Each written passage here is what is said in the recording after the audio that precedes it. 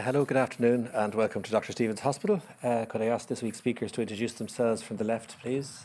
Damien McCallion, HSE National Lead on Vaccinations and Testing and Trace. Colm Henry, Chief Clinical Officer. Anne O'Connor, Chief Operations Officer. And Paul Reid, CEO. And I'm Mark Brennock, National Director of Communications. Bernie and Lisa are our Irish Sign Language interpreters. This briefing is being broadcast live on the RTE News channel and on the HSE Live Twitter feed. And first, could I ask Paul Reid to give his weekly update?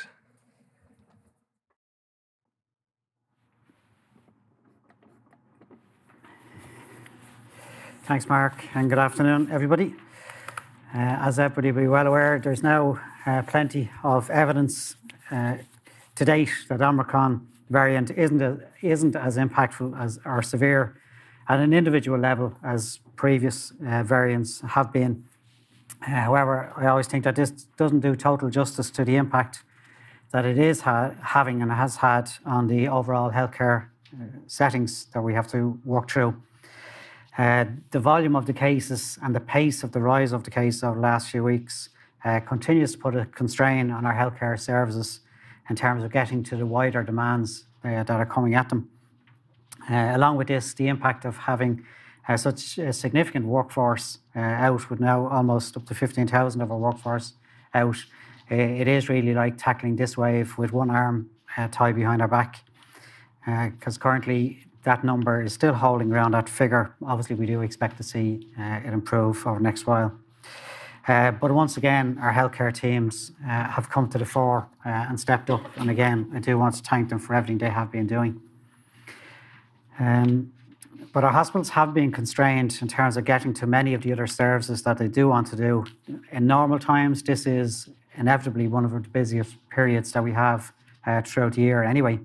And we are dealing with those rapidly growing cases over the last few weeks, which do put continued demands in terms of isolation across our hospitals in particular, and the impacts that that has on capacity. And along with that, we are trying to contain the outbreaks across the hospital system in particular, because at this time we are dealing with a very highly transmissible virus that does impact in a healthcare setting. All that being said, I do want to restate just a few very significant positive indicators of what we are seeing. And certainly to restate, we are seeing a much lower level of hospitalizations in proportion to the daily case numbers that we would have seen in previous waves and with previous variants. Secondly, the window of opportunity that we did have in terms of prior to Christmas to vaccinate particularly the vulnerable elements of the population has put us in stronger stead throughout this wave and has reduced, I've no doubt, the numbers of hospitalizations post-Christmas. As we've always mentioned, there's strong evidence of reduced severity at an individual level in terms of the illness levels. However, I always feel the need to caution this because, as anybody will know, if you're sick at home with COVID, it's not a pleasant experience. But if you are sick and hospitalised with COVID, you are there because you are in need of high medical attention. All that being said, the length of stay probably is retaining just about the same as it was in previous waves, so still same level of care needed to a certain level. Our ICU numbers have remained stable, which is really encouraging for us, and we haven't had to go into surge capacity on our ICU and indeed with our ICU teams. The number of COVID patients receiving non-invasive ventilation, and we would have given you this information before previous occasions, is certainly significantly down on previous variants. That is, people who need non-invasive ventilation outside of an ICU setting, maybe in a high dependency unit, maybe in a ward. It's just over 100 right now, so again, significantly down what it would have been in previous waves. Not significantly related to the, I guess, acute or hospital settings, but also some encouraging signs on our testing overall. We are seeing a significant and reasonable decrease in the GP referrals coming through for PCR testing. And that indeed, in turn, is in giving us increased availability for PCR testing, particularly at a number of sites around the country. Other trends that we are seeing emerging is, just to restate a few of them, and say a few of them quite clearly, vaccination and getting your booster is the best defence against being hospitalised with Omicron. Today, of the total 1,011 patients in hospital today, 40% of these have had no vaccinations at all. That's at a total hospitalised number. And of the total 92 patients in ICU, at least 48% have not been fully vaccinated. Now, I should say the figure is probably closer to 51%. We've an 8% figure which haven't been fully identified in this week. So it's still hovering around 50% of patients in ICU who have not received their full vaccinations. The percentage of hospitalised COVID patients admitted for another primary illness is running on last week's total at approximately 30%. So that is 30% of the total COVID positive patients in hospital today were admitted for another illness and then subsequently identified and tested for COVID. I do want to qualify all of that because from our perspective, and just assessing those 30% this week, vast majority of those are asymptomatic but infectious. So they still need the same level of attention, they still need isolation on the wards, and we still need to move through the usual contact tracing within the hospital setting. But that's the broad brush figure for this week of terms of the... that has changed, I should say, over previous, particularly compared to previous variants and Delta. It was around 90-10, so 90% of the people were admitted for COVID, were being treated, patients were being treated, and about 10% were admitted for other illnesses. So we have seen a significant increase in those people who have been identified as positive. And that's all related to how highly transmissible the Omicron variant obviously is. Just to reflect, we're always here with you each week and telling you how we're doing each week. I just wanted to flag up a few things that we are now, if you look 2 days ahead, in a fortnight's time, this day, 2 weeks' time, will be 2 years since we commissioned the National Crisis Management Team here in the HSE to prepare and deal with the upcoming, obviously, wave and impacts of COVID. And since that time, we've dealt with 5 significant waves of COVID, and indeed our healthcare teams have had to deal with potentially catastrophic cyber attack that lasted for a period of about 16 weeks before we fully recovered from it. So we do have, and I want to recognise again, an extremely exhausted, indeed understandably frustrated workforce having worked through all of this. But again, a workforce that has done us extremely proud, not just at a health service level, but has done this country extremely proud in their responses.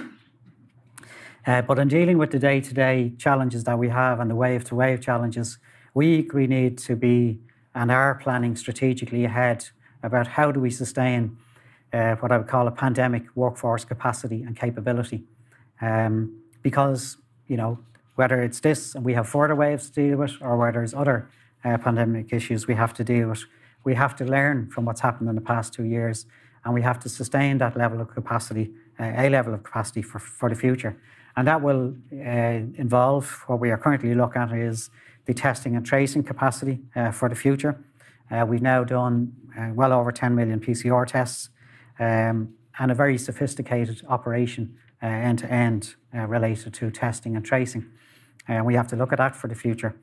We have to look at the vaccination programme, which has been recognised in terms of uptake as world-class and now administered well over 10 million vaccines.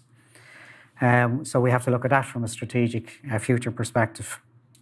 We need to continuously look at our public health teams, and we have continued to increase resourcing on our public health teams and all of the processes that go around to support those. And indeed, continuing to develop our relationships and processes at primary care level, particularly with general practice, who played a really strong role throughout this pandemic, not just in the vaccination programme.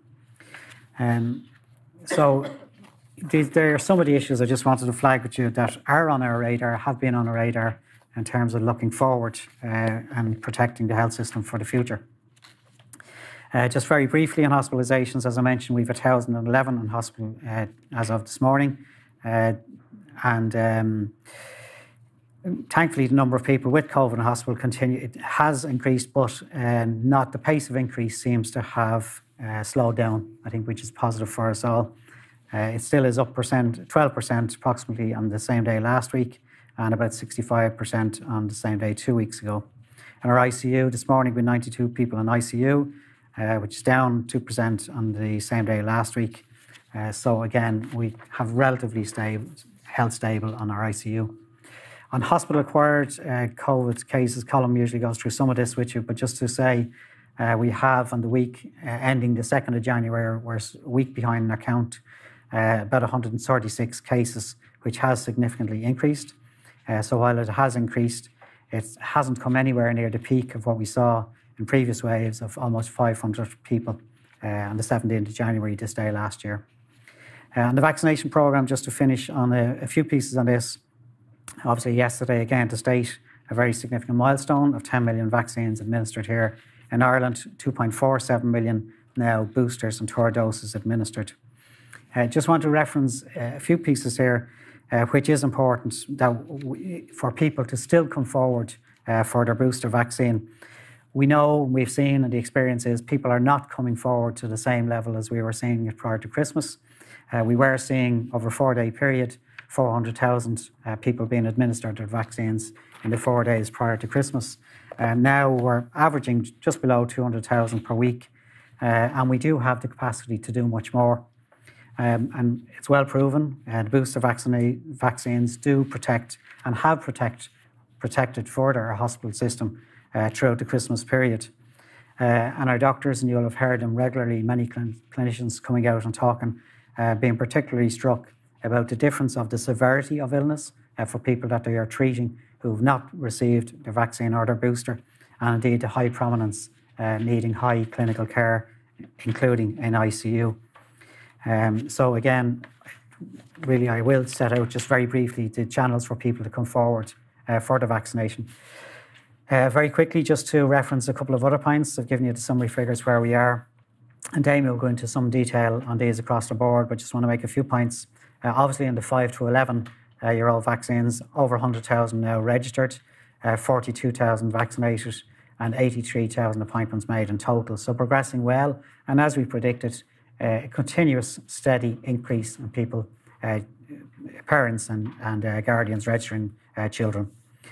And again, we still remain strong in Ireland overall in terms of rating third across the EU member states for the years 18 and over to have received the booster. Just want to take a brief moment in this slide with you, which is just to build you from the left, I suppose, as you look at it, to the right, around what's the remaining numbers within the population to receive a booster. And just to give you context on it, so the first stack is obviously the CSO data of the eligible population on the years 16 plus. And if you just, what we do as you walk across, I just want to reference a few points on it.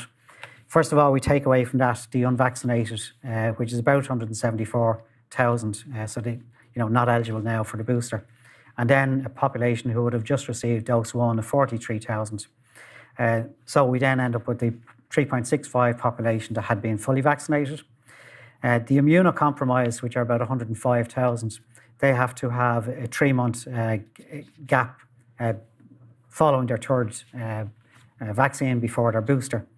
And then we have to take away those 112,000 who have less than 3 months post receiving their second dose.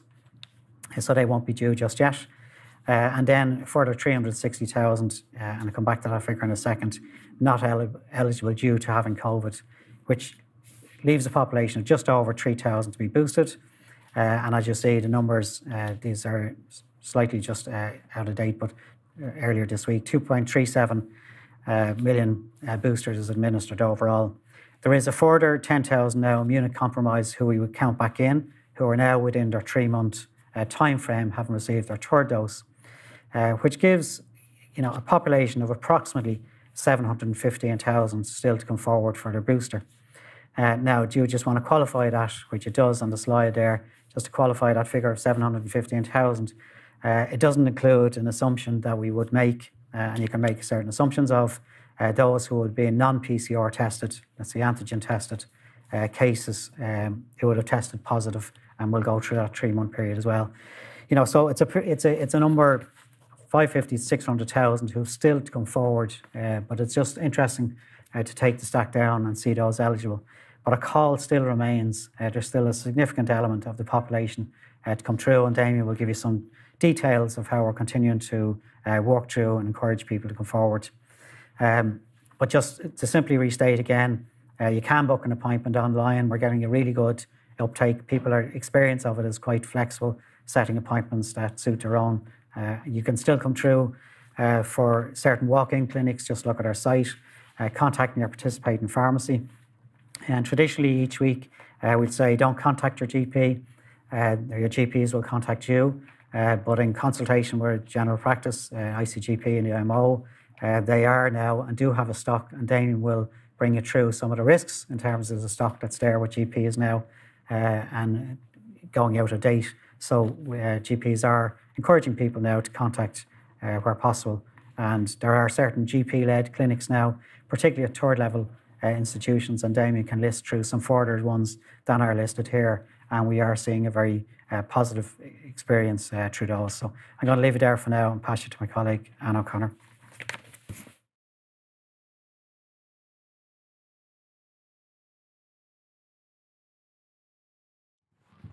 Hi, everyone. I'm going to talk through the service position this week.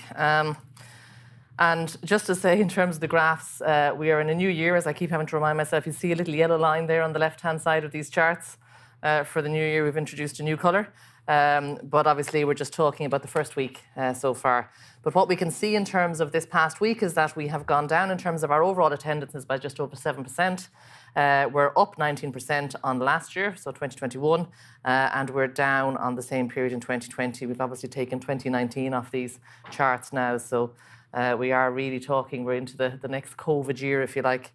In terms of our admissions then, down 9% on the previous week, up 6% on the same week last year, and down 11.4% on 2020. What we know about this week in January, interesting, last week I was saying we had seen a surge in attendances really probably a bit earlier than we have in the previous few years. However, we have seen the surge in congestion this week, which would be normal in terms of the first week in January. So certainly our sites have experienced more congestion related to all sorts of factors that I'll come to in terms of impacting on patient flow.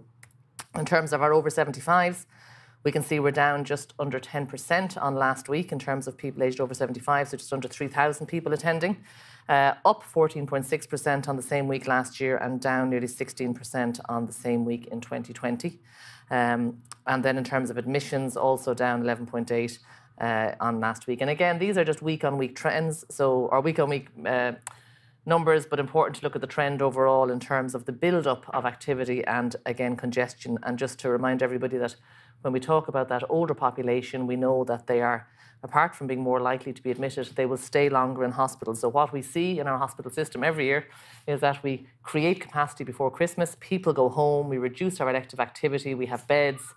Between Christmas and New Year, people start to present, we start to fill up beds, but we're filling up beds often with older people and sicker people who will then stay there for longer. So this week, next week, we'll probably still have people in hospital who came in between Christmas and New Year.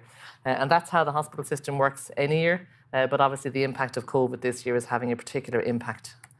In terms of our patient experience time for 24 hours, still 96.1%, down slightly on last week. And our 9-hour patient experience time in terms of over 75s, also down slightly 0.5% on last week. And down on the same week last year, but up on 2020.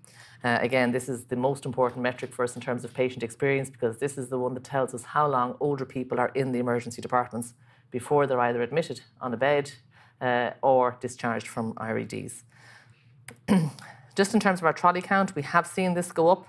Now, we have seen significant challenges around our acute hospital system in the past week, related to the management of COVID in terms of our capacity. Some wards been taken over as COVID wards, and also in terms of our staffing capabilities. So we have had to close beds. We've been working off between 300 and 400 closed beds this week. and we don't have as many beds available on a daily basis. So all of that gives to a certain level of congestion because we just can't move people through our system. We're also hampered at the back end of the hospital in terms of discharging, again related to outbreaks in the nursing home sector and difficulty securing carers, for example. So we do have significant challenges in supporting people to go home in some areas.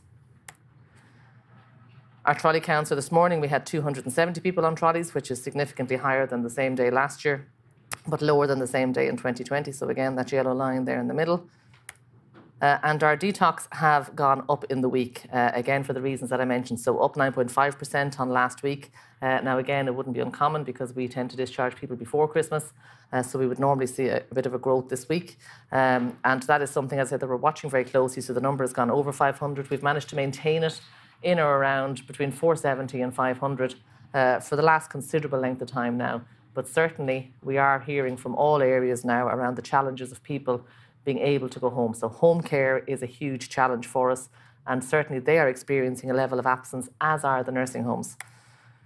And again, just that's it in terms of, I suppose an interesting one here in terms of the delayed transfers. The challenge for us, you see that darker green line is where people go onto the list in terms of being a delayed transfer of care, and the lighter line is where they come off. So where we have more people going on the list than coming off, obviously the number grows.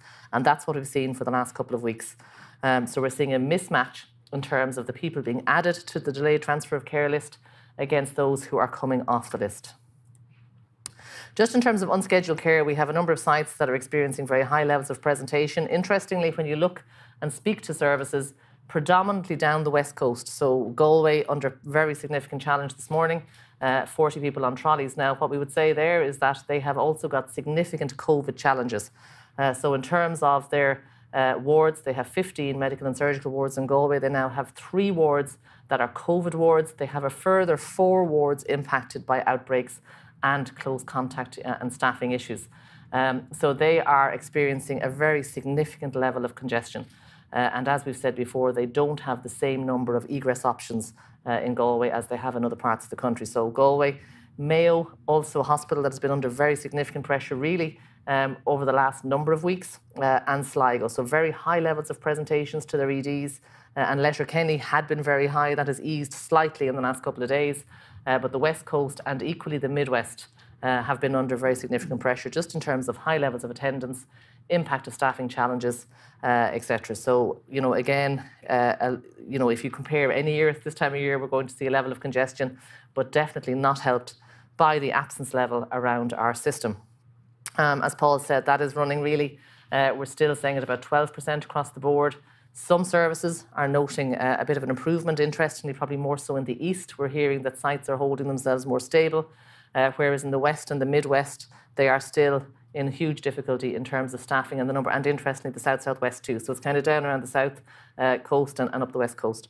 But we are seeing that level of absence, the ambulance service equally, again today up to nearly 12% of staff. And this is having a huge implication across services. The new rule set now will make a difference in terms of close contacts who are asymptomatic. But certainly our services are continuing really to try and manage unscheduled care and COVID. And then in terms of elective activity, doing very little in many sites. So this just shows you the activity from 2020. So a comparison between 2020 and 21 from the end of November through to the end of December. So you'll see in terms of the profile there is that the activity reduces down anyway. So we keep activity going up to usually the week before Christmas, when then we have to discharge people and we don't bring in people for elective procedures where they're going to require an admission. What you can see there, the red line, in terms of 2021, that has continued to come down. And you can see very low level there. We're coming right up to the end of the year. And we are continuing to hear now, again, if I talk about the West and the Midwest, they are really seeing a trickle of elective activity. That's how it's being described. So we do urgent, time-dependent work, but even that type of work in that part of those parts of the country is becoming very challenging. We are working with private hospitals where we can, and we hope to have more progress on that. In the last week, we had just under 1,300 bed days used in private hospitals. But certainly the elective activity is continuing at a very low level in some of our areas. And that just gives you an example there. In terms of our hospitalised COVID cases, as Paul said, 1,011 in today. And we can just see there in terms, I suppose just to go back there, you can see that that graph has turned down a bit after climbing steadily really since Christmas. In terms of our admissions, again, slightly lower rate, still higher admissions, down to 72 in the previous 24 hours, but still very high. And again, it is the management. So in any day, we have a significant number of people coming through, being admitted. It was between 100, 130. You can see it's gone down under 100 now. But equally, we have people being discharged and we have people being declassified in the hospital. So a lot of churn within all of those numbers. And as I said, if you take somewhere like Galway with 3 COVID wards and other wards impacted, an awful lot of moving of people around the hospital when it's like that. Just in terms of our outbreaks, we currently have 506 outbreaks open across residential care and hospitals, with 2 new outbreaks reported in hospitals and 21 in long-term residential care. Just to focus on the community piece, we now know that there's in excess of 2,000 staff who are absent within older person services only. And that would include private nursing homes and our own CNUs and community hospitals. We are seeing a significant increase in terms of the number of outbreaks. We now have 160 total outbreak locations. So what that means in our older person service is that 28% of all facilities now have an outbreak, which is a very high number just for older person services. And again, that's across private nursing homes and our CNUs. We've also had 129 new outbreaks in the last 7 days. So again, that's a significant increase. That's an increase of 94 on the previous 7 days. So as we've been saying consistently in the last number of weeks, it's the rate of change. We all hope this will start to change for the better and improve, but it is the rate of change that is really proving to be very difficult to manage. So very significant growth there. And critically, at a time where we do not have staffing capacity to be able to send staff out to support services. And this is proving to be very challenging for our response teams in the community who are continuing to work as they have done since the beginning of COVID with local nursing homes, with our public health teams, etc. And that has been a huge resource that has been put in place in terms of supporting the private nursing home sector, as well as all of our own residential care facilities. So in terms of the 129 new outbreaks, that's across all community facilities, and we have 68 of those in nursing homes. So again, you know, significant increase of 57 on the previous 7 days. So the outbreak situation, even though we have more outbreaks, thankfully the numbers of people who get sick or the numbers of contacts is far less, but it still means that we have a significant challenge in terms of supporting those services. And as I said a minute ago, that is having a direct impact on our ability to discharge people to nursing homes from our acute hospitals or anywhere else. In terms of our National Ambulance Service, their activity is actually within more normal range this week. They are still very busy and again, relying on other voluntary supports as a result of their level of staff absence. So they are very challenged, notwithstanding the fact that the call level has come back into a more normal range. And just in terms of some of the other initiatives that we have our GP access to diagnostics, and you'll see there on the left-hand side that for the whole of 2021, we did in excess of 130,000 procedures in terms of diagnostic procedures for people who are referred directly by their GP, which is a huge amount of activity, with the bulk of those in terms of over 84,000 being for MRIs. And this has been a very significant initiative in terms of supporting GPs and ensuring that people can access those critical diagnostics without needing to be referred onto a hospital waiting list, which in reality is where many people stay for some time. So we now have this in place. In the past week, we have done over 4,000. Again, the bulk of those, 2,700 MRIs and then X-rays, CTs and DEXA scans. So we are continuing this initiative. We'll continue to track it. And as I said, it has proven to be a very positive initiative that has real impact on people's lives in terms of getting those procedures and those results very quickly. Just again, to remind people in terms of the available pathways, we have our 11 injury units, and we know that general practice continues to be very busy, but GPs are there, GP out of hours services are there, they continue to be busy, slightly less busy this week than the previous week, and pharmacies, etc. So we would continue to ask people really to reserve our emergency departments for people for urgent and emergency care. The departments are open, but all sites now are really quite busy, and we would encourage people, if it's appropriate, to go to an injury unit for burns, sprains, breaks and other minor injuries. Again, just in terms of the guidance that we're asking people to follow, and as Paul said, getting vaccinated really is hugely important and continues to carry significant benefit for everybody. Flu vaccination also, so we have seen a slight increase in flu Thankfully, we haven't experienced anything like we did in 2019, but we do believe that in Europe, there are places with higher levels of flu now than they had a couple of weeks ago. So we're watching that one very closely. And I will leave it there and hand over to Colm. Thank you.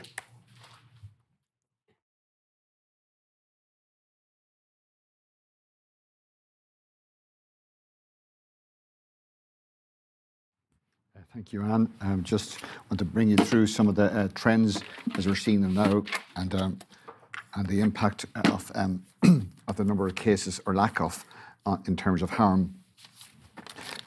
So we just, as per usual, here's the trend of the case numbers. So we can see the 14-day instance, 6,000, extraordinarily high level, 6,181 per 100,000 population, a big increase in the beginning of December, when we had a different variant, which is Delta as the predominant variant. Then the 5-day moving average is now again at an extraordinarily high level of over 20,000 cases per day, and almost 400% increase from the beginning of December. Patients in hospital with COVID at just over 1,000, an 85% increase from the beginning of December, and those in ICU, much more steady number at 92. And looking at in the graphic of new cases of COVID is in the month of January from weekly average up to those 22,000 cases, and likewise hospital in blue and ICU, you can see a much steadier, consistent leveling off of patients in intensive care unit. But focusing on the cases, about a quarter of all cases in the past 12 months have happened since the 1st of January, and 1 in 16 people in the country have had a positive PCR in the past 14 days, which speak for themselves. And looking at the demographics, we've seen this push to the left in recent weeks, possibly probably as a consequence of the booster program, where the predominant number of cases were rising. The greatest rise we saw were in the 19 to 45-year-old age group, but we still see rises in all age groups, some substantial rises on the right-hand side, but they're going from very low numbers, very low basis. Outbreaks have been alluded to. Another sign of heat in the healthcare system, and 56 outbreaks in nursing homes, 7 the previous week, acute hospitals 22, 8 the previous week. And then when we look at the kind of disruption associated with those, on the left-hand side, we see the number of hospital-acquired cases, and there's a very particular definition for this, that somebody tests positive after 7 days of admission to hospital. We see 136 in a week ending January the 2nd. On the right-hand side, the big impact on cases. Again, that graph tells a story that we were hearing of the disruption to healthcare in the form of staff absences related to COVID. And we see an extraordinary jump in the number of new confirmed cases in hospital staff of now over 2,000 cases from what was a very low base and only a matter of weeks ago, and is well in excess of the peak we reached of almost 1,000 in January of 2021. We've mentioned this already, those requiring respiratory support outside of intensive care, and this is a sign of heat again in the system. When our intensive care units are under pressure, we see more patients receiving high-end care, respiratory care, high-flow oxygen, positive pressure ventilation outside intensive care. So we can see that the total number is that red at the top, and broken down into those who are receiving care due to COVID is 97, and those for other respiratory conditions at 121. So it's not nearly as hot as it was in January of 21 again, when we saw big numbers of patients receiving care outside, almost 500 receiving care out of intensive care units, some of which certainly would have required admission to intensive care, but care had to be provided outside. But this time we're still seeing high numbers, but again, steady. So what's the update from the ECDC? Current limited preliminary evidence suggests that Omicron has a less severe clinical presentation, but the evidence supporting this is gathering pace. The overall level of risk to public health is still rated as very high, and this is because of the huge case numbers, and even if they translate in a lower ratio to hospitalisation ICU, it still represents a considerable threat to healthcare systems across Europe. So looking at experience across the world, this is New York. The blue line there shows the numbers of cases increasing at an extraordinarily fast rate. The yellow line shows hospitalizations have just surpassed Delta peaks, while ICU admissions and deaths also rising rapidly. So there's been some decoupling, which is the word. The link has been weakened between the cases and hospitalizations, but in that particular region, not as strong as we've seen in some European countries, and that may be attributed to the elongated Delta wave in the US. In London, we see the case numbers well in blue line again, well surpassing the Delta peak. On the 2nd of November, almost 3,000 new cases in contrast to 90,000 on the 8th of January. The number of daily patients admitted to hospital increased as the yellow line as case numbers rose, but it started to decline in recent days. And the number of deaths in ICU, that's the most extreme version of harm, of course, have remained stable over recent months despite the rise in case numbers. Again, showing this term we're all getting used to, this decoupling between cases and the more severe expression of disease. So what about Ireland? Our case numbers are well surpassed the Delta peak. The number of daily patients admitted to hospital has increased. That's the yellow line. And so if you think of the yellow line in the other two graphs, the number of deaths in ICU, the most extreme version of harm, have remained stable in recent months despite the rise in case numbers. And just giving you some idea, we've been asked repeatedly here over the almost 2 years now of how do the cases translate into harm.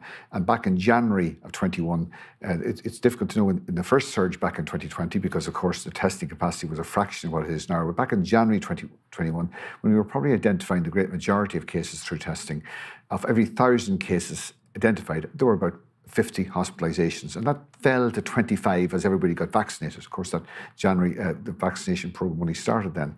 And then what are we seeing now? Well, we're seeing now probably 5 to 10 hospital admissions per 1,000 cases. So it's a big drop in our experience here. And we're not comparing like to like with all these surges because it depends on whether or not we're able to identify all the people who've got COVID or not. And that's unlikely at the moment because of the huge volume of cases. But there does seem to be a lowered conversion of cases through to hospitalization.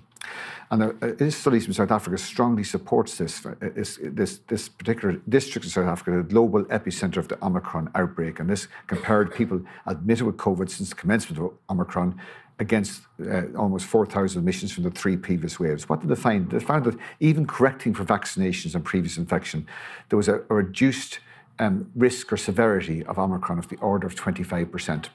So, in other words, reduced virulence is a term we use, but reduced severity is how we would all understand this. So this virus, even when you allow for all the protection effects of vaccination and immunity acquired from natural infection, there's a reduced harm or severity of the order of 25% from the Delta variant.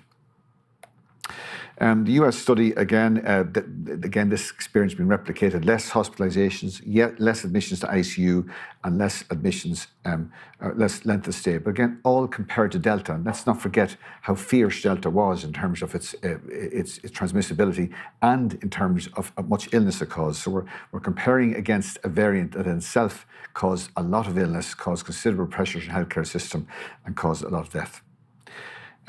This graph shows this protective effect of vaccine. The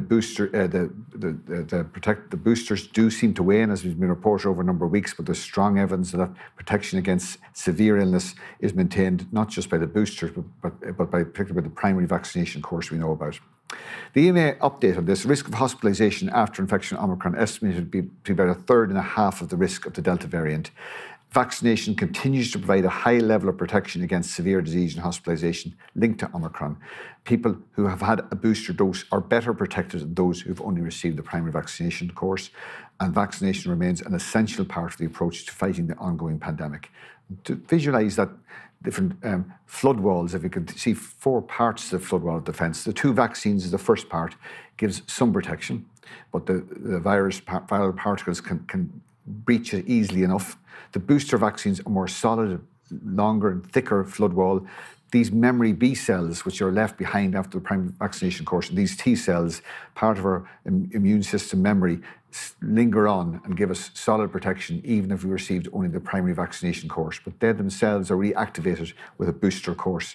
So it's best to think of the defence system as not just one single entity, but different components forming an integral protection against infection, against severe illness.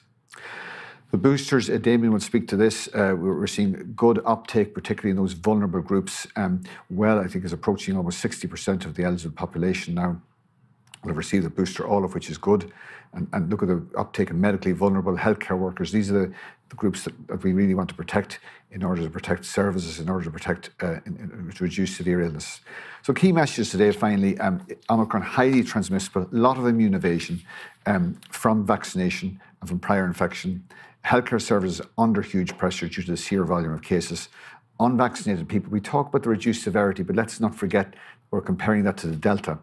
And it's important to emphasise that people who are not vaccinated don't have any protection, not just from from catching the virus, but also from severe illness.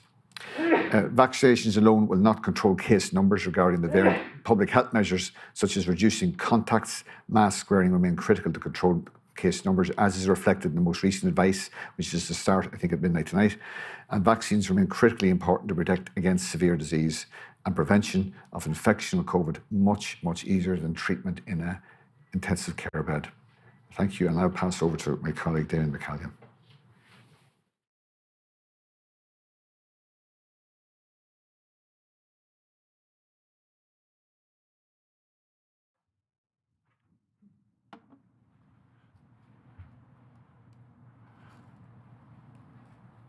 Thanks, Colin. So I'll just talk about our testing system first and tracing system. So just the slide you're familiar with in terms of our capacity.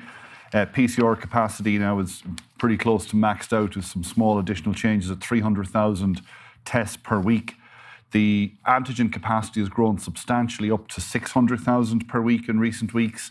I suppose in total nearly 900,000 capacity across the testing system now in place, I suppose, to support the response. Just on testing trends there, so I just want to highlight a couple of things. Paul referred earlier to the GP referrals. So we saw a huge spike in that in the week coming into Christmas, just maybe coming up there just slightly different on the screen, but a big increase in that two weeks ago. And we've seen a drop off in that in the last week in terms of GP referrals. So these are people who are typically symptomatic who go to their GP with concerns. And as I say, a big increase and then seeing that slightly tailing off. Community referrals, so these are largely self-referrals. Again, big peak in a similar week and a slight tailing off this week. And again, anecdotally today and over recent days, we're seeing some improvement now in access to test centres in relation to appointments across the system. Still plenty of challenges, still plenty of people looking for appointments and lots of challenges in some parts of the country, but much more accessible than would have been the case heretofore. And you may recall that we prioritise clinical referrals, so those GP and close contact referrals were obviously in that surge week there, monopolising a lot of the appointments. And in addition, our laboratories now undertaking over 300,000 tests last week. Just on the antigen side, again, to give you a sense of progress, last week was the busiest week, a big spike. And you know, the public health rules in relation to antigen testing has been changing over recent weeks, and a lot more emphasis on it in terms of perhaps the symptomatic cases under 40, the asymptomatic close contacts, our school pods, early years, some of our screening programs in the food industry and so on. So again, a big increase in terms of the number of test kits that have been booked out for people, over 350,000 across the different testing programs last week.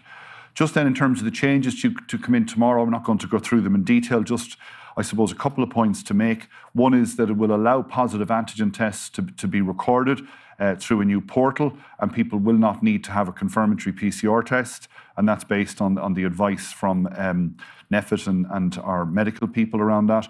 Separately then, people will be able to report those tests and load their close contacts for the purpose of contact tracing and informing those people. And lastly then, those will receive an SMS directing them to HSE website, where they'll get further information in terms of the actions they need to take, both in terms of any restrictions of movements, which also change, but also in relation to testing where it's appropriate.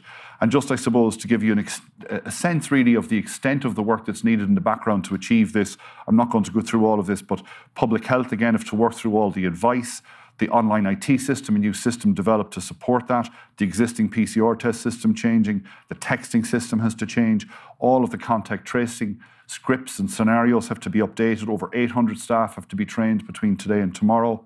Reworking of all of the guidance on hse.ie through our communications and digital team, all the public communications that need to go out, redevelopment of the antigen testing process, and again, putting in place additional supply and distribution channels for antigen testing. So a very significant amount of work required in order to implement any time we have these changes. So just to reflect that.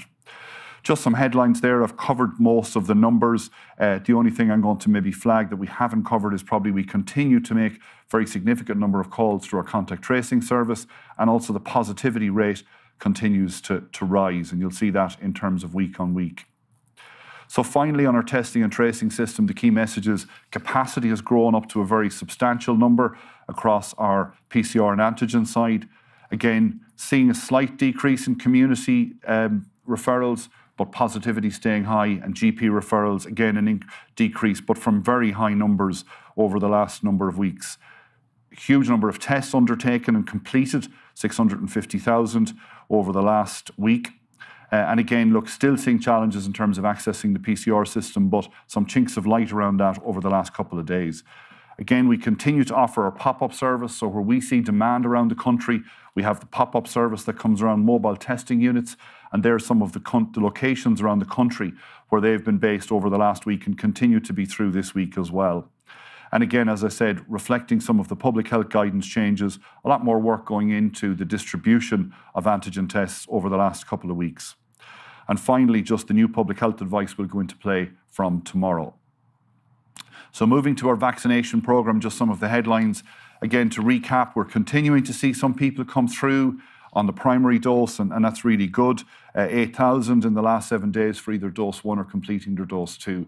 And again, if you look at columns information about the impact of those that are unvaccinated in hospital, again, that's a really important message that we want to continue to get across to people. And all of the channels are available to support people in that. Paul referred to the 10 million vaccines. Again, we're still doing well in European terms as well. And at the moment, we estimate there's about 715,000 people still eligible, although, again, we've only really started with those younger age groups in recent weeks coming into Christmas when we opened all ages to all channels. So I suppose our core message today on the vaccine is we're encouraging people to come forward for their booster. It's really important in terms of protecting yourself and your family. There are other benefits as well, but that's the core message we want to get across.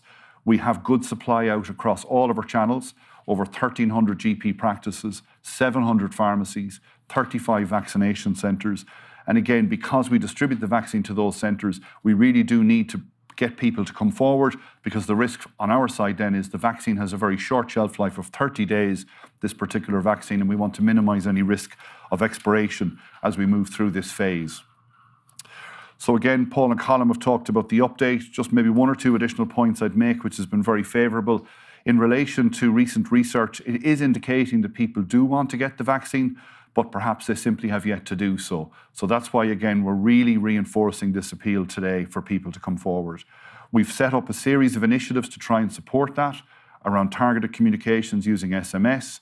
Our GPs, again, as part of the process of using vaccine, have been working with third-level colleges, a number underway this week, 5 more next week. And again, that's trying to appeal to those younger age groups who've only recently opened up and people going back to college over the next couple of weeks.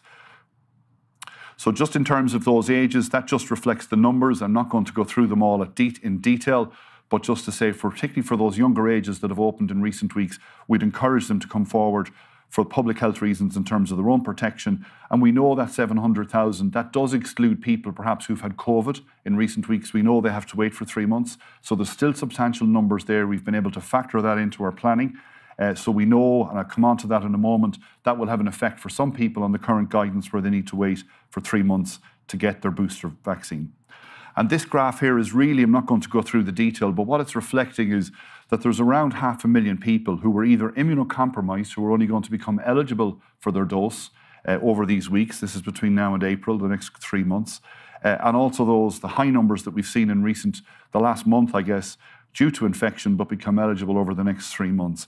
So in other words, we will have a little bit more complication to deal with in the people who can only come forward as they hit that 3-month window. And for those who are immunocompromised now starting to become available for vaccine or eligible to receive their booster vaccine, they can now come forward for any of our walk-ins or scheduled appointments they'll be seen, or through GPs. And again, we'll be working to also get appointments out to them over the coming weeks as well. And we're very conscious they're a very important group who are prone to infection. That's it. Thank you.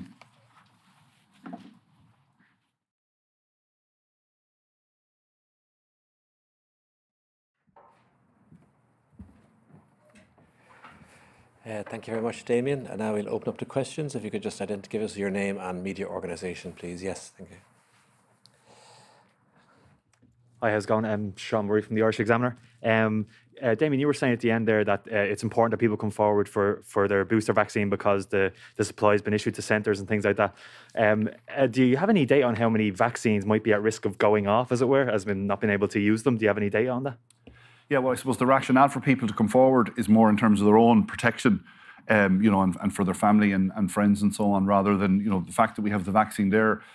We're not really at risk at the moment, but that risk is going to emerge over the coming weeks. So we will have a supply out across the 1,300 GPs, the 700 pharmacies and the vaccine centres.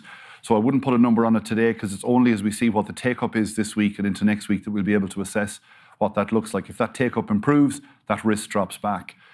So we monitor that on a weekly basis, but essentially it is really driven by the numbers game. In other words, the numbers that come through versus what's out there in terms of stock that people have. You'll see general practitioners at the moment proactively going out now in their own communities, on local radio, across social media, setting up special clinics, and pharmacies similarly doing a lot of work to try and encourage people to come forward. But as I say, the primary motivations for people themselves, but obviously from a programme perspective, we also want to try and get people to take that opportunity now when the vaccine is there. And just to recap another important point, those under 30 receive Pfizer, those over 30 can receive either vaccine. So again, we have to manage that across all of the channels as well. Yeah, probably another one for yourself. In terms of the kids who are aged 5 to 11, how many of those in the high risk category have been vaccinated now, or have all of them been issued with dates for their vaccine as of now? Yeah, so the vast majority of those now have had appointments, and in terms of the actual number going through, I think we had about 12,000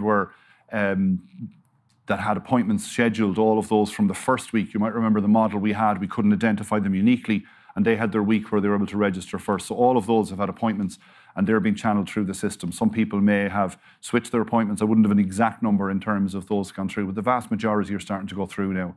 Colin, if you have any more. Just for looking at that group, there's only one. This is the group for which the vaccine is strongly recommended for the NIAC guidelines. There's 3 subgroups, and only one of them pertain directly to the child themselves and their underlying conditions. The other 2 are determined by who the child lives with, whether it's a vulnerable adult or another vulnerable child. So that's why we have a self-registration system in place, that it's up to parents having provided them with the information they need to register their child if they want the vaccine for their child, having read the information, and if their child falls into one of these 3 subgroups. So it's not as if there's we've talked many times about disease registries. This goes beyond this, because it's a vaccination. That element of the childhood vaccination program covers not just children who are vulnerable themselves, or those who are living with other vulnerable people. I suppose just to reinforce, sorry, Paul. No, go on, Damien, go on. I was only going to say, just to reinforce the point that there is good progress made. We know those appointments were scheduled over a short period of time, but people may, for understandable reasons, based on their own care and so on, have rescheduled. But of the 100,000 that have registered, there's 83,000 already have appointments, and 42,000 have received their first dose. So in general terms, there's huge numbers already going through in terms of those that have been registered. I was just going to make the point, when we look at that window of the first week, it was a self-declaration. So we assume everybody in that week was in those categories, and of that, there was just about 12,000, and the vast majority of those are done or have an appointment. And just in terms of, you were saying of like all the people who would have had COVID over the Christmas time, say they have to wait 3 months before they get their booster. Is both the availability there in terms of supply and the capacity, like we're talking maybe March, April, where there'd be like a large cohort of people, because we'd like there's so many tens of thousands of people who've had it. Is all that there to kind of ramp up when that window opens for them? Yeah, in that context, I suppose supply isn't an issue. The complication for us, obviously, is you've got to maintain the programme for a much longer period with small numbers. And again, we've got to make sure we try and give people good access. I suppose one of the strengths of the primary vaccination programme, and indeed of the booster programme, is geographically you have 1,300 GP practices. The vast majority in the country have participated, 700 pharmacies, and you have the 35 centres. So clearly, when you're down to very small numbers and you're trying to manage supply, we'll have to do that. But yes, supply isn't an issue in relation to that profile over the next 3 months. That's great. Just in terms of the pressure on hospitals at the minute, like we're saying that we're obviously not seeing hospitalizations anywhere near like we were seeing last January, say. But in turn, like we've had high case numbers consistently for weeks now. Even if the hospitalizations in ICU were to remain at the level that they are now, could you maybe speak to how much of pressure that will put on the health service in the coming weeks in terms of that, even if it doesn't go significantly down, if it stays where it is? Yeah, so I think the thing is, it's what we've got to remember is that our tap, if you like, so the more COVID cases we have, the less we can do of other things. The thing we can't control are the numbers of people who are presenting with COVID or the number of people presenting to our emergency departments for unscheduled care. The only control we have is to not book elective care, in simple terms. And we don't want to do that. You've seen from the chart there, our elective care came right down to December. And as I said, we have parts of the country now who are literally describing it as a trickle of elective care going through. And that's not in anybody's interest. We have people who are out there waiting a long time for procedures, who've maybe had them cancelled. We've done a lot of work on our waiting list. I showed that last week. But the reality is, in terms of people who are listening to this, who are awaiting hospital appointments, all of those are being impacted by this. So the pressure on hospitals is that they can't do that type of work. So we're very busy. We're trying to manage COVID and non-COVID environments. Like I said, in Galway, 7 of 15 wards today impacted. That has massive implications in terms of how we run hospitals, how we staff hospitals, but critically, the really important work that we just can't get to. And that's the real impact. Just add, the other challenge for us is we're all focused on when is the peak and what happens, but it's not over for us, the peak. This will be a very slow and continuous trend downwards, we expect, afterwards. So we will be dealing with this for many weeks after we reach the peak, and that's been the experience on previous variants as well. So there'll be continuous strain on and as Anne said, and I said myself earlier on, it is constraining us from other services. We want to get back to other services. Hopefully, as we start to see significant numbers of staff coming back, which we expect, it'll start to relieve some pressure on the system. Casey O'Riordan from News Talk. And just 2 questions from me. So the Health Minister earlier on admitted that the antigen test portal that's opening tomorrow, is open to misuse.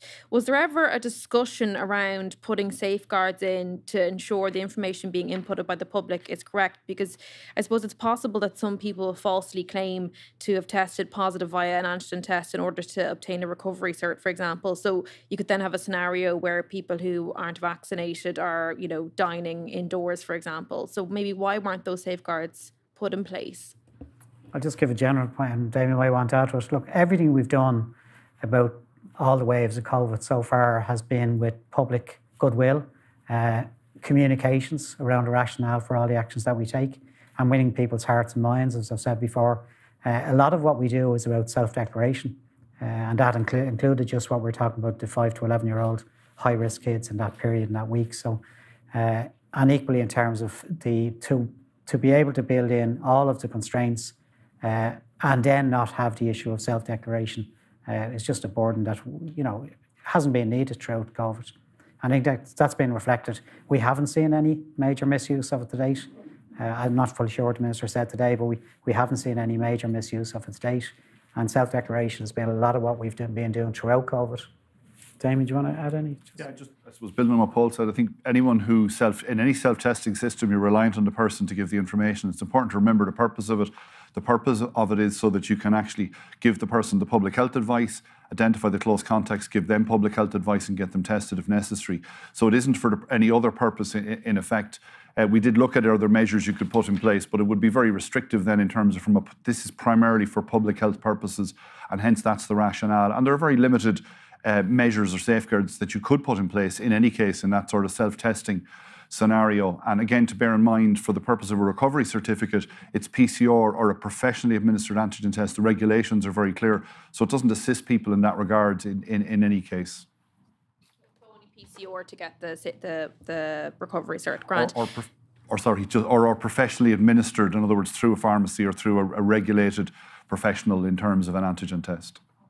Kind of clears up that. And then secondly, just I think this might have been touched on last week, but I'm just wondering if someone can explain, why do you have to wait if you've tested COVID positive? Why is there that wait period of 3 months? Like, what's the medical reasoning for having to wait until you get your booster? And why is it 3 months here and then only a month in the UK? Like, are we being overly cautious about it? Yeah, I take that. It was longer here. It was brought back to 3 months. Has been brought back in other countries. We know from evidence to date that those people who've had a primary vaccination course and have had an infection have a particularly strong immune response. So the rationale is that originally what was 6 months and now 3 months is that your immune response will carry you through between the primary vaccination course and the additional immune response you have following an infection. and that giving it earlier than that would have been, I suppose, less beneficial. Hence, the 3-month wait when your response begins to wane, your immune response begins to wane, whether it's from the primary infection or whether it's from the primary vaccination course or whether it's from the infection. So there's no perfect timing here. It's a judgment issue, and other countries brought it back in recognition of the fact that Omicron was showing a greater degree of breakthrough, both from primary vaccination and from immunity through breakthrough through immunity, whether it's from primary vaccination or whether it's from natural infection. So there is no perfect time, but other countries have tended to bring it back in recognition of that breakthrough. So 3 months is what we have now. There's different times in other countries. You mentioned the UK is 1 month, others are longer. So there's no kind of like medical reason why you couldn't. I'm just curious as to, if we want people to come forward to boosters, would it harm someone if they had COVID and then a month later got a booster? No. So why don't we just speed up the process if you want people to get boosted as soon as possible and shorten the time period we have the campaign running? We're also thinking of the duration, that you get some additional protection from having a natural infection. As I said, what we see in the pandemic to date is those people who've had both a vaccination and a natural infection seem to have a particularly robust immune response compared to people who've just had a primary vaccination course alone. So when we're putting guidelines in, obviously we can't prescribe for every individual case, but a guideline is put in place to give how we're going to administer a vaccine over a whole population. And this 3 months was pulled back in recognition of the increased rate of breakthrough from Omicron, but also allowing for the fact that people who've had a primary vaccination course and who've had a natural infection after that have a particularly robust immune response.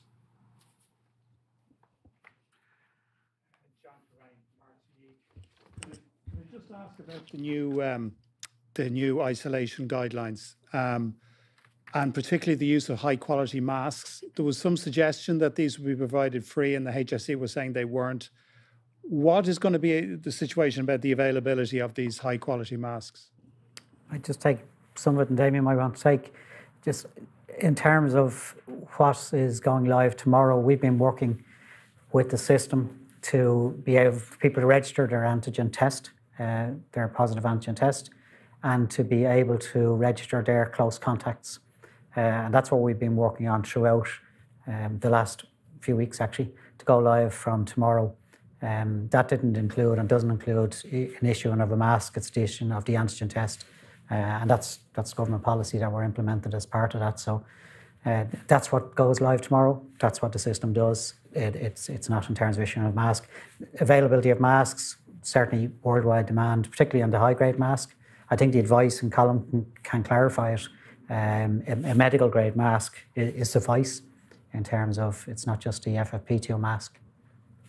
Colin, do you want to? Yeah. So we recognise the fact that a properly applied medical grade mask, which is that blue mask people see, offers protection. There are some people prefer, we know the FFP2 mask, which is this other type of mask, is prescribed and advised for particular those who are symptomatic and those who are contacts. But the medical grade mask, when properly applied, indeed properly applied applies to any mask, that it must be properly applied in order to afford protection. Sorry, looking forward, when you're talking about people who are fully vaccinated and being allowed to move around wearing a mask, will a medical mask suffice in those cases instead of isolating? I think it's too early to say that. And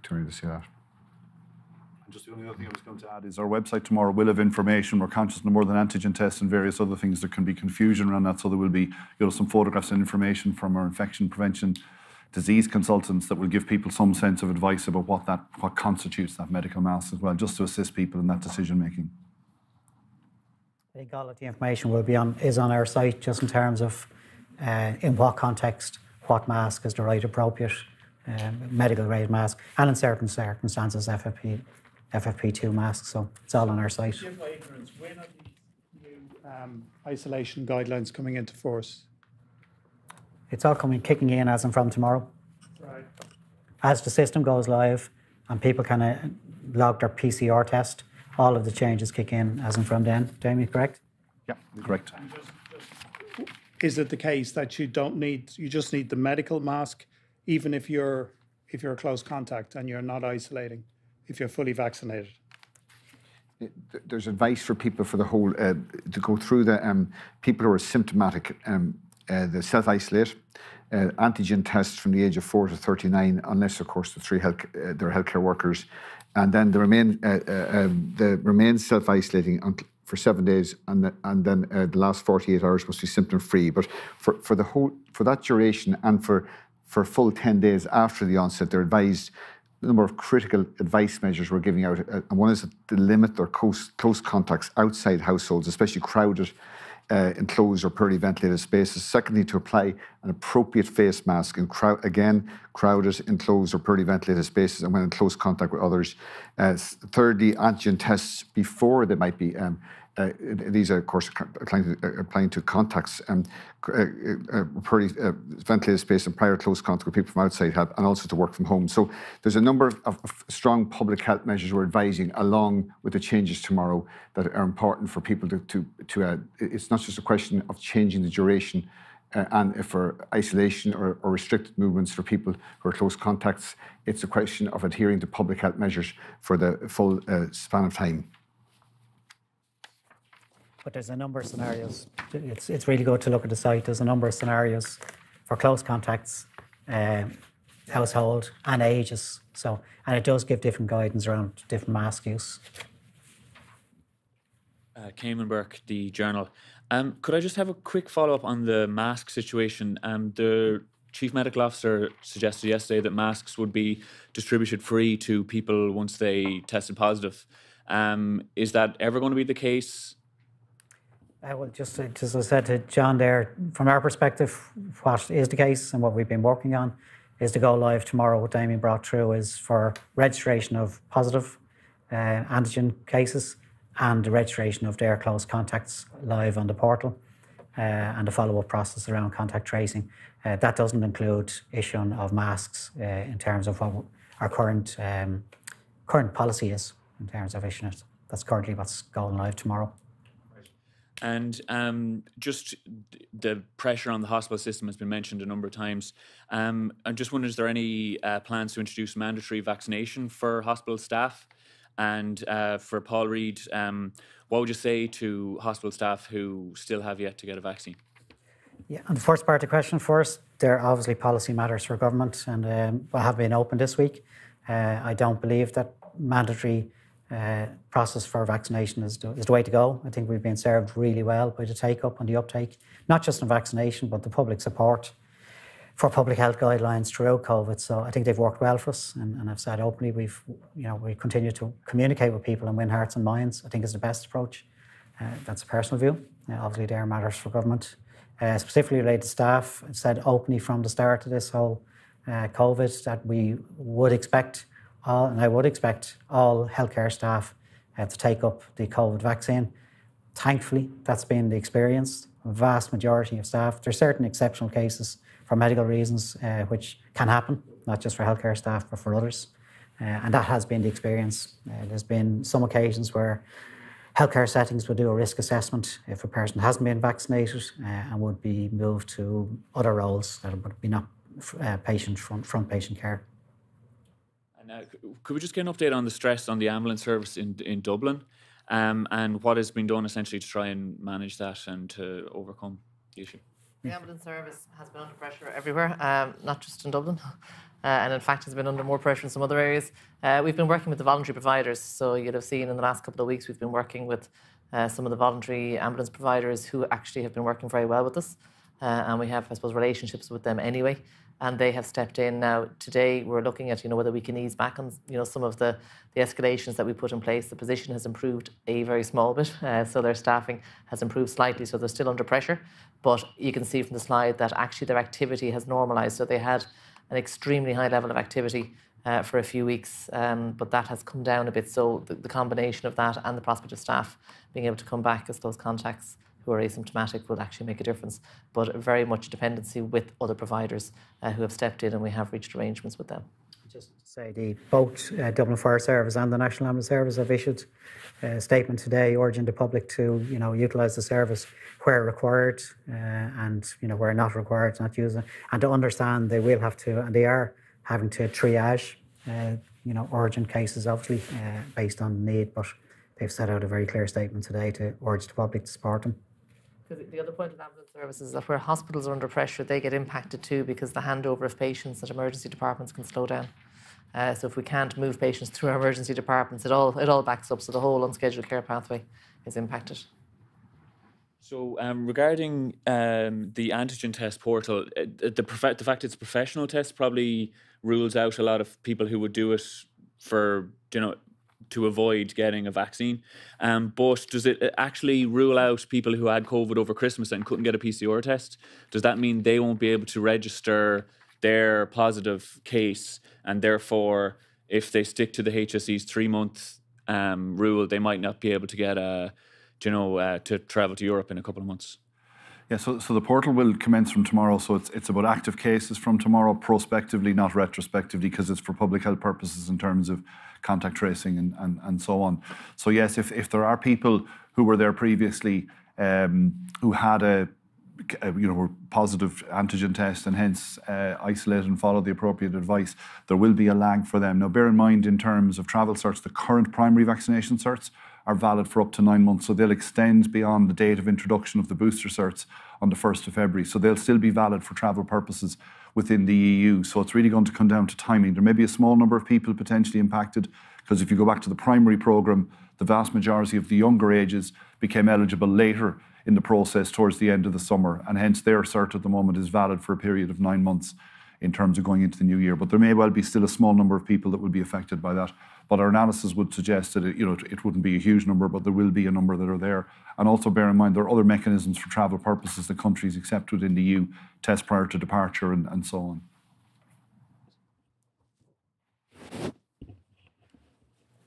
Paul Cullen from the Irish Times. Paul, I think you touched on it here, but maybe you might elaborate.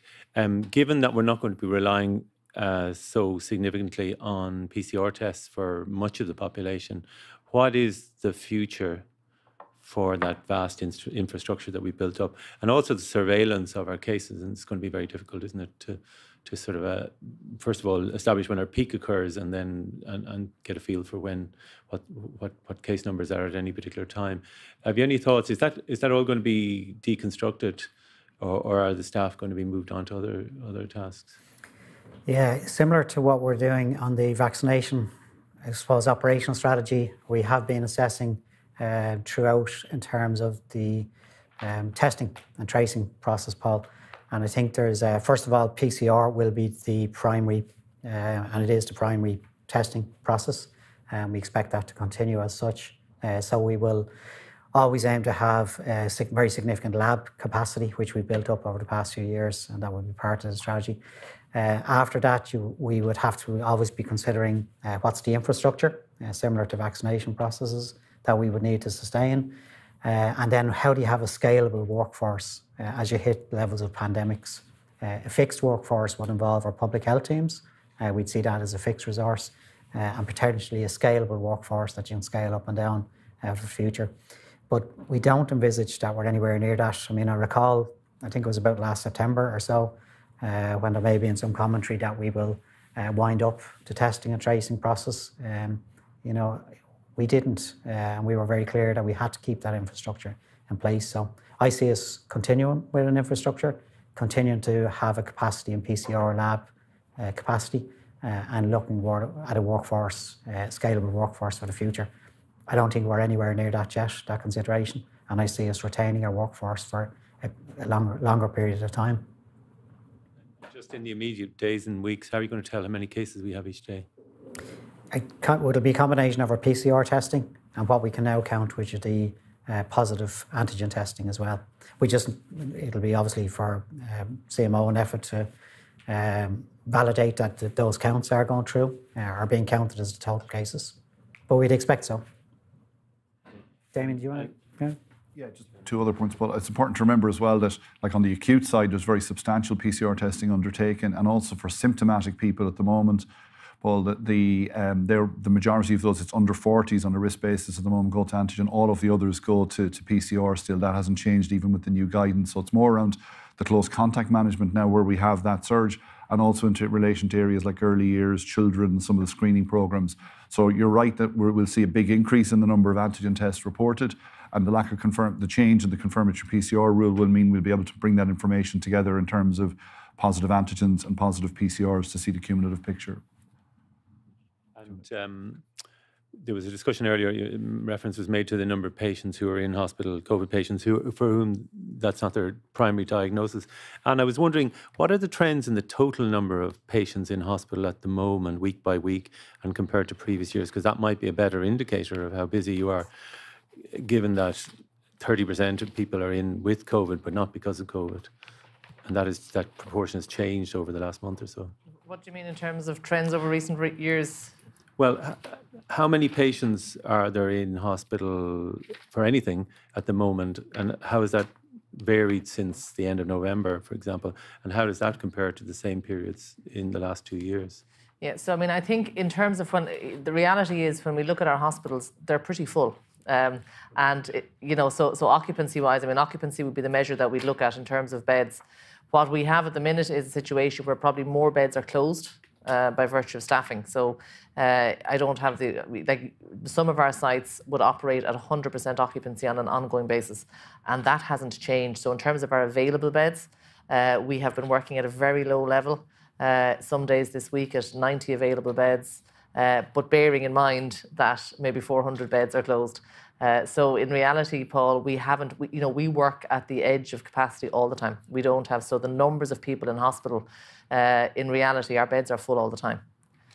We would rarely have, I mean, we created, the only time we've had significant capacity available in hospitals where we could say we had beds available was when we made a conscious effort earlier in COVID to clear out a lot of beds. But other than that, we work pretty much at full occupancy across all sites. So how is it that much different this year from any other year then? In terms of business, it's more the impact of COVID. So the fact that we have staffing challenges. Our staffing challenge now is very different to anything we've had really ever. In terms of the number of staff that are unavailable, we are redeploying staff, we are bringing staff back from leave, and we are very challenged in terms of keeping things going.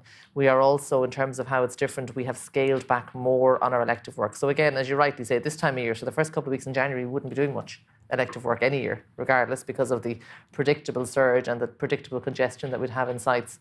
So I think when you look at the first couple of weeks in January, are we seeing anything different? Not really. We have a lot of sick people in our hospitals. We can't do much elective work. I think if you look at a longer term trend, if you look at what was happening in November, if you look what will probably be happening in a couple of weeks, we still won't be back to the level of elective work that we were doing.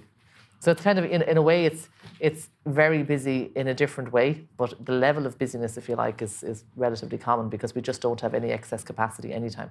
It's just the other extra bit, Paul, as we've always said, the volume of COVID patients have a highly disproportionate impact because we are dealing with an isolation. We are dealing with having to close wards at certain times.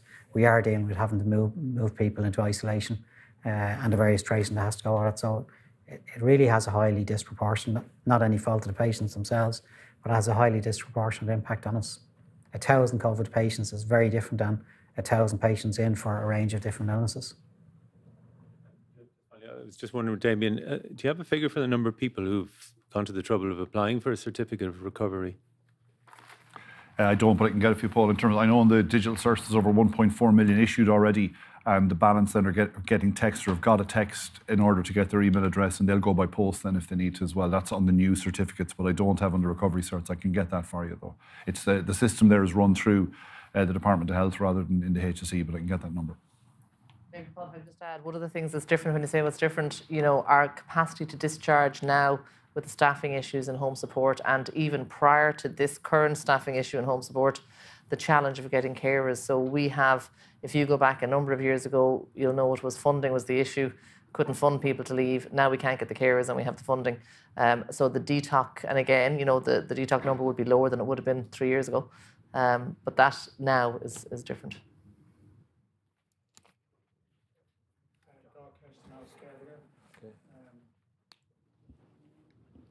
Cad é an scéalaí is Janie faoin na meascana?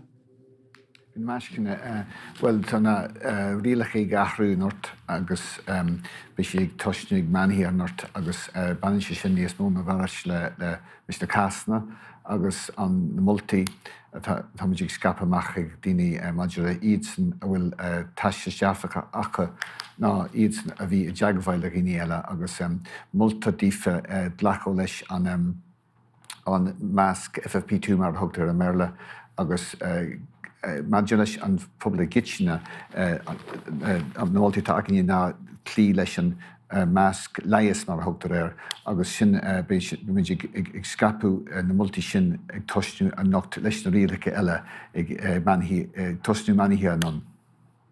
Agus cad é an effect conserva sláinte faoi láthair chun Omicron? Well, is léirúin is gabhah na cásan níos ardina riú agus sin an scéal níomháin néarnach ar fud an dóin fi láthair agus ach ar nasc idir lína gasna agus an dochar a héin lofa tá sé sinnig dul leige ag an áras agus go hairid ag gabhah na figurí agus na háirtafa cuam na néanaid díon cuam tá sé sin ag dul leige gan áras. So is maith nóidir sin ach sin ráte is cús imní dúine gohfuil na cásta go hádas atá siad tuisc gur be scír maid den na cásta sin i gahrús na seachtaí tá roinge agus be siad ag teach fi cuam na nospríil agus na néanaid díon cuam a fós.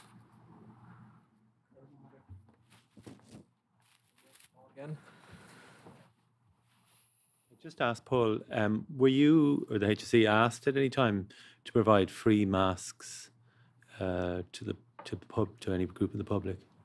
Our whole focus has been, the whole ask for us and the requirement for us was building the system around the antigen test, and that's been the sole focus over the past couple of weeks. Were you asked by anybody to provide them? It hasn't been. Free. It's not policy, and the Minister clarified it, so it wasn't a requirement of us to do it.